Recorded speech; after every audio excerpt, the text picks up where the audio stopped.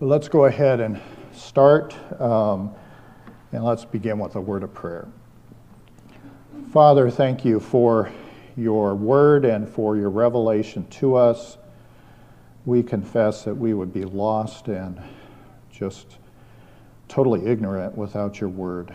We thank you for this confession of faith, for the faithfulness of the men who worked on it years ago. We pray as we study it this morning that you would help us to understand your word better, clearer, and that we would see the Lord Jesus.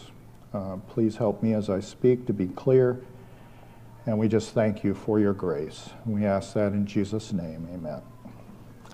Okay, we have been, in case this is new to you or whatever, this is chapter 4 of the Westminster Confession of Faith, and we have been, I guess, I don't know what week we're on because we've spent more than 1 week on some of the chapters. This week is actually a very short chapter. I'm very thankful for that. However, as I looked through it, I found that it touches on so many different topics and issues that you could really probably talk for weeks on this chapter, especially in light of our current culture and issues that face the church today. And that's why at the very beginning I asked the question, if the Westminster divines were to meet today to write the Westminster Confession, perhaps this chapter would be quite a bit longer, just because there are new issues that they were not dealing with in the 1600s that are in the forefront today. And I would say, obviously, the two main ones would be science, and especially by that I mean neo-Darwinism and atheistic Darwinism, and the LGBT, etc., positions, and the mass confusion on sexuality in our day. Genesis 1 and 2 directly address both of those issues and have been a battlefield, for lack of a better word, for really, especially in the Darwinism question, for a couple hundred years here. So we're dealing with things that perhaps they didn't need to deal with. However, on the other hand, there's always another hand, right? I remember reading once that a rabbi said if you didn't know, and I can't remember the number, it was big, 60 different interpretations of a passage, you didn't know it at all. On the other hand, this passage or this chapter has the biblical presentation of creation and stands, and it still addresses these two issues. And in a lot of ways, we don't need any more sentences or points under here. And I think that's the value of the Westminster Confession, is that they spent so much time trying to formulate scriptural truth, that scriptural truth is timeless. It will always be relevant. It will always address issues in our culture, and we just have to clearly look at what it is saying. There is a logical order in the presentation of the chapters in the Westminster Confession. Having been an English teacher, I like to see things in stories, and this used to be a point of contention with one of my colleagues. He and I were both Bible department, we were the Bible department, and he was death on the word story. He hated to refer to Bible events and records and accounts, were the words he would use, as stories, because the minute you said the word Bible story, to him it implied myth, fiction, whatever.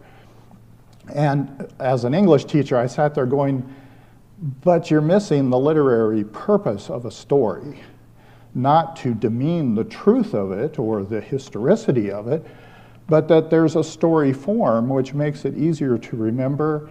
It also heightens a point to the events, and it's not like reading a police record, you know, at 0950, so-and-so broke the speed limit. Well, so what? Okay, you need to have it in the context of a story or a plot to get somewhere. What's the point of that? And in many ways, the point of the Bible is Jesus. It's primarily written to tell us redemptive historical reality, how we can know God, how we can find forgiveness, salvation, how we can live before Him. Those are some of the main issues. And in a sense, there is a Bible story. And here in chapter 4, it's kind of like it's lights, camera, action, if I could say it that way. The first 3 chapters, in a sense, are the background. We base our belief on Scripture, who is God, the Trinity primarily, and then the decrees of God. All of that is not to say that's not important and significant and primary, but from a story position, that's like what happens off camera, okay? Creation is the start of our world's story, okay? And so when we get to, and I find it fascinating, that's how Scripture begins. In the beginning, God created the heavens and the earth. Start the story, okay? And so that's what we really kind of have here. And the Westminster Divines had 2 points, and it dawned on me this morning. Remember, I had a person tell me, you're preparing to speak, clear up until you walk up there to say it. And this morning it dawned on me that these 2 points are Genesis chapter 1 and then Genesis chapter 2. The first point is the creation of the universe. That's what primarily the divines are talking about. Point 2, creation of man, okay? Genesis 2. And so they're really following the biblical order, and I think this is where the Westminster Confession of Faith kind of drips Scripture, if we can say it that way. And I think that should really give us some confidence, not to trust it blindly, but that it is a faithful representation of what the Scripture says. That doesn't mean we shouldn't be aware, we shouldn't be critical even of it in places, but because it is a man-made document, but at the same time, to really appreciate the work and effort that was put into forming it. So what I have done here is the first point is really what is the purpose of creation, primarily to glorify God. That's really the main point of that first section. And then the next one is about humanity, that we are a special creation, what we are endowed with, the image of God, and the responsibility. And I would say really what it's getting at, it doesn't use the language here, but it has all the elements of the covenant of works. You see that very clearly in the last sentence of the section. So what I thought we would do this morning is just go through, and I'll go through the important phrases, make a few comments on this, and then kind of summarize, simply because we have less than a half an hour to go through all of this, and that's really quite a bit of material. So first of all, let's read number 1. It pleased God the Father, Son, and Holy Ghost, for the manifestation of the glory of His eternal power, wisdom, and goodness, in the beginning to create or make of nothing the world and all things therein, whether visible or invisible, in the space of 6 days, and all very good. Okay, this is obviously the first chapter of Genesis, the 6 days of creation, ending in everything being very good. Notice that it starts out, it pleased God, the Father, Son, and Holy Spirit. We have Trinitarian creation. We could go through the Bible. You can think of passages like John chapter 1, where the Son, nothing was made except through the Word. Christ is very involved. You have Genesis chapter 1, the Spirit was hovering or brooding over the darkness at creation. Obviously, the Father is the one who is saying, let there be. And all 3 members of the Trinity are actively involved in creation. But notice that it uses the word pleased there. I think in light of scientism today, which is really kind of a religion, one of the main tenets of Darwinism is that there is no purpose or intentionality or intelligence in the evolution of the world. It's all just random over time. And here, our confession, what the scriptures would teach, is that God purposed, planned, pleased to create the universe. That it was something that he desired to do. He wasn't forced to. He didn't just wake up one day and say, you know, I'm kind of bored this week. Maybe I'll make a world, okay? Or something like that. That's not how it plays out. God was pleased to create the universe. And in light of the previous chapter, we know that this even includes the future death and resurrection of Christ. And that all of this is part of God's good and perfect will. And so there's nothing random here. There's nothing arbitrary. Creation is totally planned and good. And that flies in the face of everything we hear coming from atheistic science today, okay? And so I think this is kind of good news for us as the science world keeps panicking and threatening all kinds of catastrophes. We can see the world as God created it. It is His world, and it is a good world. He did it for the manifestation of the glory of His eternal power, wisdom, and goodness. Again, one of the tendencies of our modern church is to become very believer-centered, and that everything is about us, and that God almost exists as our bellhop or servant, and that we just pray to Him to get more stuff, or get out of a jam, or whatever it is. But what the scriptures would indicate, and what the confession is pointing to here, is that the point of the creation is God's glory, not ours. Okay. Yes, the creation is for us. In a sense, it's like God has made an aquarium and dropped us into this nice place to swim around, but it's for His glory. It's not for ours. And so, again, the focus is always on God and His purposes. Now, the three attributes or qualities that are expressed here, His power, His wisdom, and His goodness, really is kind of a reflection of Romans 1:20, or the verses right in that area, where it talks about how ever since the creation of the world, His invisible power, divine nature have been clearly seen, being understood through the things that are made. And so you have that scripture kind of in behind here. Notice that these main attributes would be seen in the size and enormity of the creation. Think about how many horsepower it would take to make this world, okay? Or how much whatever. It's gigantic. And so God's power is huge. His wisdom would underscore the complexity. If you've ever seen the movie Expelled by Ben Stein, he goes on in great depth to look at microbiology and all the stuff that is in the cell, and it's like, whoa, this is a complex world.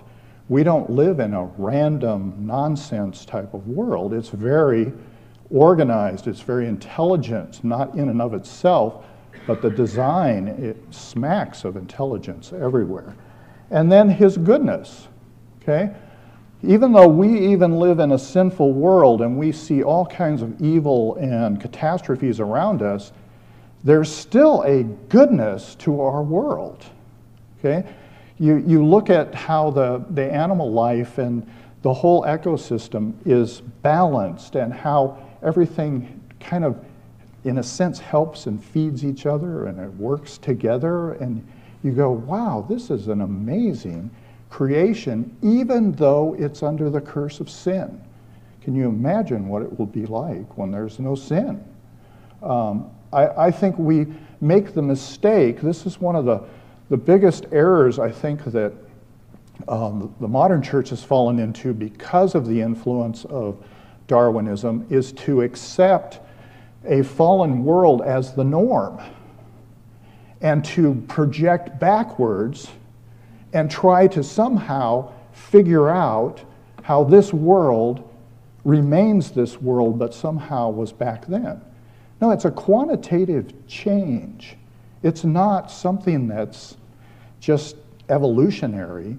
When the fall happened, it had dramatic consequences on our culture, and to take our culture as it is now, or our world, our biology, and just backtrack it seems to me to be flawed. That's not good thinking, okay?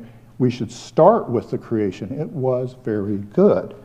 And so this is really what the confession is getting at, that in the beginning, God created the heavens and the earth.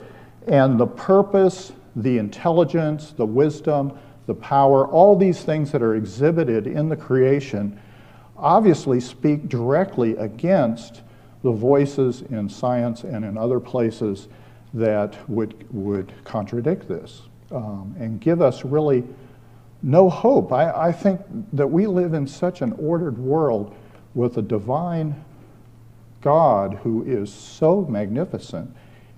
Creating and caring for that should be very comforting. That should be beyond anything that we can imagine. The next line here is that he did it in the beginning, and again, I would point out, just even though the divines were not aware of Darwinism, notice this is not an evolution. This is start, okay? In a sense, God hit the start button, and here we are, okay? There is no billions of years of progress here, okay? To create or make of nothing the world. The Latin phrase here is ex nihilo ad nihilum, out of nothing into nothing.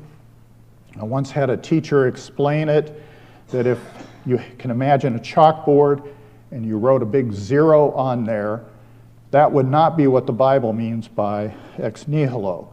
You would have to erase the 0 and then destroy the blackboard and the chalk and you to have ex nihilo ad nihilo, okay, to out of nothing into nothing. There is absolutely nothing except God at the creation of the world. There is no pre-existing matter. There's no eternal matter. There's no anything except God's word. He speaks and it is, okay? Let there be light, and boom, there is light, okay? All things therein visible and invisible. I learned something when I went through this. I never really thought of it this way. When I think of creation, I've always thought birds, trees, animals, and all the rest of it. But it's talking here about the angelic realms, the whole spiritual hosts that exist, that he created all things, visible, 6 days of creation, and invisible. The Apostle Paul talks a lot about powers and authorities, the different spiritual realities that exist. Personally, I don't know if I totally understand all of that, but there's a story I always loved as a kid, and I still love it. It's when, and I'll probably get it confused here, I think it's Elijah, but it might have been Elisha. I always get the two of them mixed up. Where there's the enemy armies are besieging the town, and God opens the eyes and he sees the hosts of the Lord. Well, the word there in Hebrew is a word for armies, and literally what he's seeing is massive bodies of angelic troops, if I could say it that way, and that the battle is the Lord's. And when the eyes were opened to see the reality, it was like, oh, we don't have to worry about this king with his army standing here. That's a whole realm, and I think, I grew up in school in the 60s and 70s, and Really the empirical scientific viewpoint was what you grew up with, and all of the ideas of the supernatural and all this were kind of like, you know, only ninnies believe that kind of stuff.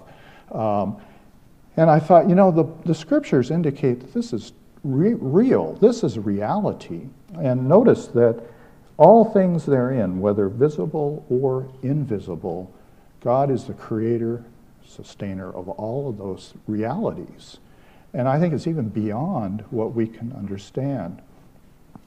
This week at the men's Bible study going through Revelation, there's a section where it talks about the 7 thunders, which were 7 more judgments, and John is commanded, do not write those down. And one of the points of that is that we don't even know all of the judgments that are coming or the future. It's really, we're very limited. It's only what God has revealed to us. But I started thinking about thunders. That's different than a bowl or a, what are the other ones, a seal or a trumpet. It's a thunder. And I started wondering, and this would be pure supposition, whether it's more judgments almost in an angelic realm. Who knows? The point of the text, obviously, is that we don't know, and we were prevented from understanding that. And again, it's to put us in our place, that God is God, and he holds the future in his hands. But this visible and invisible is quite a reality. The last one, or the next one, is in the space of 6 days. Apparently the divines had some discussion here. I think there's a book you can get which catalogs the debates and what was said, kind of like a daily diary. And I haven't consulted that, but in what I did read, there was a group within the divines that wanted to add 24-hour days to this, is what they wanted to say. And apparently they lost traction here because it didn't make it into the confession. And I know there's been a lot of debate over what are the 6 days and all the rest of it. I've been reading and studying the Bible for 60 years, I don't know, for a long time. And I've heard an awful lot of different suppositions on this, and I've finally come to the conclusion that the text very clearly says 6 days, evening and morning. When you read Genesis chapter 1, the intent of the author is 6 days, okay? Now, to make that 6 million, 6 billion, whatever, seems to me that we are starting somewhere else and trying to read in something to the text. We're not taking the text at face value. And what really kind of persuaded me towards I hate to use the word literal, 6 days, but the 6 days of creation, is that when you look at observance and rite and all the rest of it throughout the Bible, the rites or the celebrations that we have are based on historic reality. And I think this dawned on me one time when I was reading in Genesis, when Jacob is wrestling with the angel and the angel touches his hip and wins the battle, and then it has this little thing. This is why we don't eat the meat from the hip. And I'm going, because this happened, okay? It's not because meat from the hip is, we don't want to eat that, or whatever, and so we make up a story. It's, we don't eat it because we're remembering Jacob wrestling with the angel. And you think about everything, the Passover, the stones coming up out of the Jordan River when they made that pile because they crossed on dry land, the resurrection. Okay, you think of all of these things. These are historic realities. And as my colleague would say, they're not stories, okay? They're truth. And our celebration, our remembrance of those things is based on historic reality. And so if the creation is 6 days plus a Sabbath, we have our weekly cycle that we celebrate all the time, okay? It's rooted in history that God created. Now, I can't answer all the questions. Well, how do you measure days when there wasn't a moon and all that stuff? To me, that's like, okay, you're being an idiot. You know, just take the text for what it says, okay? That's the intent of the author. And I did a little reading, and this is by no ways a proof of anything, but it's obviously God's design of the week is the 7-day cycle. And you see it when the French Revolution happened and they went to the revolutionary calendar. They wanted to get rid of Christianity. That was their motive. So they went to a 10-day week, and part of it was the obsession with, I probably can't say the word, decimalization. This is when the metric system and everything, I think, was introduced into Europe through the French, and everything became decimal instead of like base 12 with the time clock. I think they even tried to mess with the clock. But it didn't last. It lasted probably, I think it was 1792 to 1805. And when Napoleon cut a deal with the Pope in 1805, they reverted back to the Gregorian calendar and the 7-day week, okay? You have the same phenomenon happening in the Soviet Union.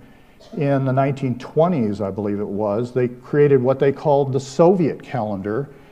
They, again, wanted to eradicate a religion, so what they did was they got rid of Saturday and Sunday for Judaism and Christianity and had a 5-day week. So then they had to have 6 weeks in the month to get their 30 days. They usually rename all the months, rename the weeks, you know, they have to eradicate everything.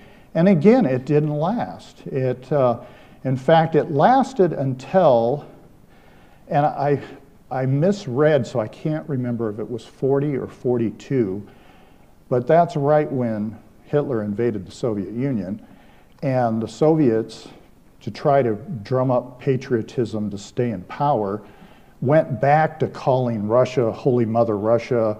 They started giving medals. They started doing all kinds of things which were anti-communist because it started recognizing the individual and different things like that because they wanted to win the war, okay? And so the whole calendar kind of fell out of favor and use. Now, does that prove that God created the world in 6 days? Well, of course not, okay? But I do find it interesting that this 7-day cycle is part of creation. In fact, I personally would argue that that's what's behind the 7s in Revelation. And it's interesting that there are 6 plus 1. There's this gap between number 6 and 7 of trumpets and seals. Sounds very much like the Sabbath cycle, the weekly cycle. And so, again, the divines aren't telling us we have to hold to this, that, or the other thing, but it is telling us that this is the way Scripture speaks. And then finally, it's very good. And this would be anti-Gnosticism, that the physical world is not evil because it's physical. It is evil because of sin and being under the judgment of God. Because of Adam and Eve's sin and our own, we are constantly polluting this world that we live in. Notice that in Christianity, the physical body is extremely valuable. We believe in the resurrection of the dead. Okay? That's our hope, that one day this physical body that is plagued with illness and cancers and all kinds of things that we are plagued with will one day be resurrected from the dead and glorified. Okay? And we will, there's got to be a connection here to our identity and our physical body, that there's nothing evil there at all. In fact, it's very good. And so physicality, or the world we live in, the things that we touch and smell and taste and all the rest of it, are from the hand of God. And this is how he has created our world. And really, we should rejoice in those things. Okay, let's go to the second part. After God had made all other creatures, he created man, male and female, with reasonable and immortal souls, endued with knowledge, righteousness, and true holiness, after his own image, having the law of God written in their hearts and power to fulfill it, and yet under a possibility of transgressing, being left to the liberty of their own will, which was subject unto change. Beside this law written in their hearts, they received a command not to eat of the tree of the knowledge of good and evil, which while they kept, they were happy in their communion with God and had dominion over the creatures. Because we're getting short on time, I want to just point out a couple of things, and then what I would encourage you to do if you do reread this on your own is to look for all the benefits that Adam and Eve had. Let's just briefly run down through it here. They had a reasonable and immortal soul. I mean, reasonable is they can think, they're logical, they're rational beings. Endued with knowledge, they're not stupid. Righteous, they're not evil. True holiness, they're really pure. Okay? After the image of God. Okay? Having the law of God written in their hearts, they intrinsically, they know the God's commands and his character. And the power to fulfill it. Wow, what a beauty, okay? Yet, and this is opening the door here for the fall, and yet under a possibility of transgressing, being left to the liberty of their own will, which was subject unto change. Beside this law written in their heart, it's not just enough that they intrinsically know God's commands and his character. They also have an external command. Okay, it's not comprehensive. It's not like the Ten Commandments. But it is a word from God that's outside of them that says, do not eat of the tree of the knowledge of good and evil, which while they kept, they were happy in their communion with God and had dominion over the creatures. This last sentence here is really highlighting the covenant of works, the fact that Adam and Eve are in the garden, and as long as they obey, they are blessed with life, and if they transgress, they will be cursed. Okay, and you have the covenant curses. You have all the elements of a covenant, even though it's not explicitly stated in Scripture. And the divines don't really specify it at this point in the confession either. However, I do point out that those elements are obviously in their composition here. Let's go back to the beginning of this. Again, in our current day, notice that humanity, which would be the word for man here, he created man, meaning mankind, male and female. We are created, in a sense, in a pair, that it's not good for man to be alone. I'll make him a helpmeet that we read in chapter 2. And that the two, male and female, make up humanity. Each one is created in the image of God, and I think there's even a sense in which together they are also in the image of God. Okay? There's that whole reflecting God in everything dealing with humanity here. Notice this directly is different than the state of California that thinks there's, I don't know what the latest number is. It was up around 70 the last time I heard, different genders, which if you ever took biology, there's X and Y. Where are the other letters here? That's it. They don't even have to address that in a sense, because the Bible says this is the way it is. It's male and female. with reasonable and immortal souls. Sproul has a really good commentary on the Westminster Confession, and on this word immortal, he spends a couple of paragraphs really kind of taking issue with the word. And he uses it as an opportunity to make the point that the confession is not inspired, it's fallible, and we have to be careful that we're not misunderstanding what it's saying, and we always need to go back to Scripture. And he has difficulty with the word immortal here for two reasons. One is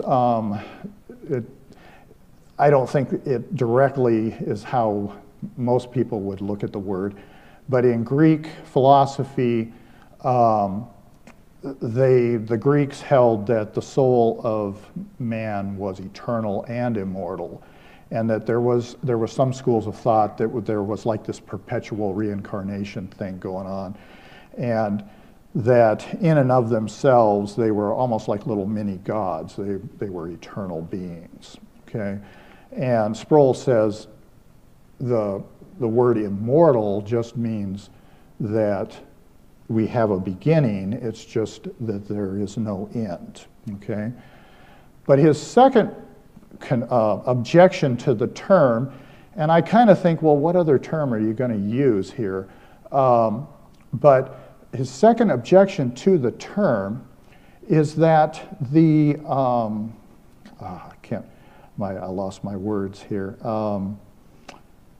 That the person themselves are not immortal.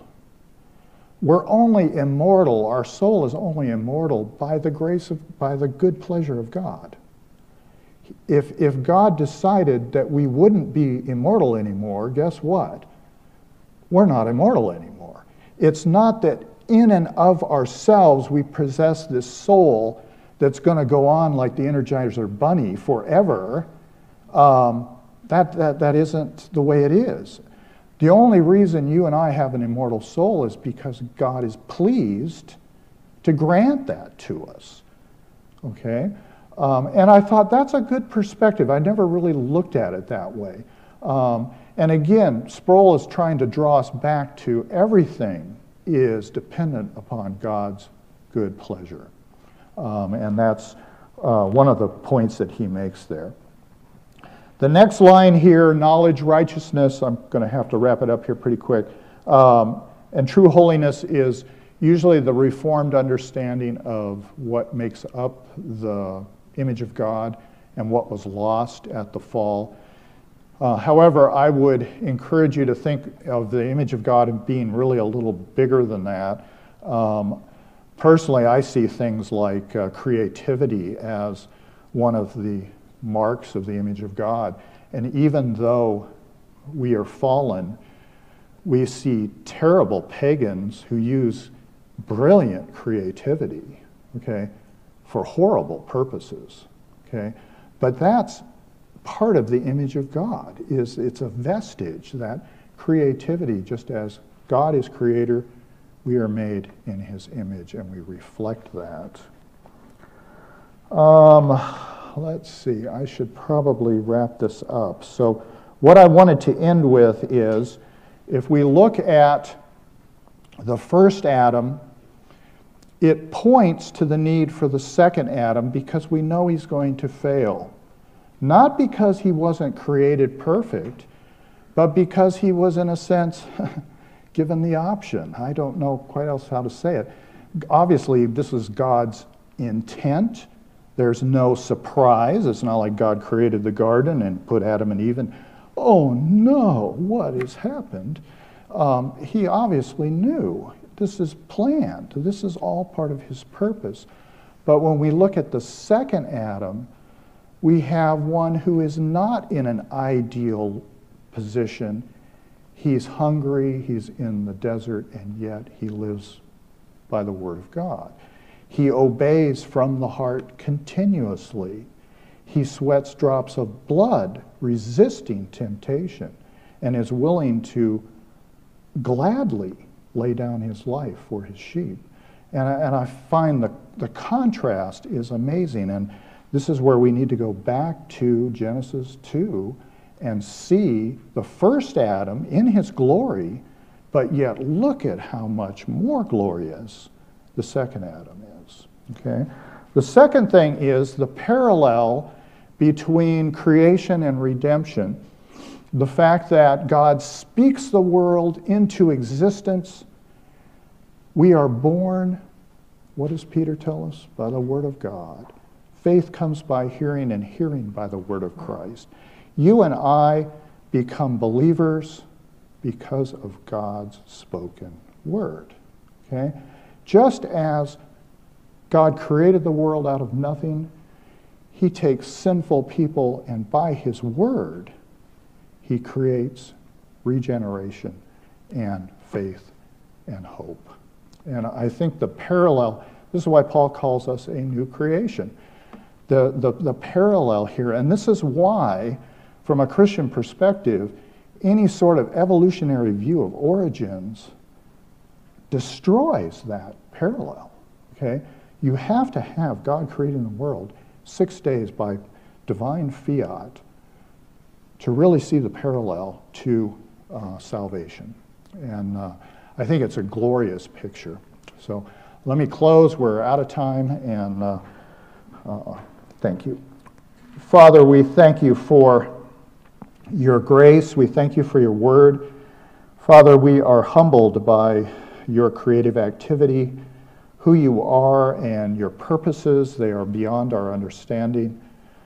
We confess that you are our Creator, our Redeemer, and our Lord. We thank you that we can actually call you Abba, Father. We pray that you would bless your word to us. We pray for the service to follow, that you would be glorified and that we would be edified. We ask that in Jesus' name.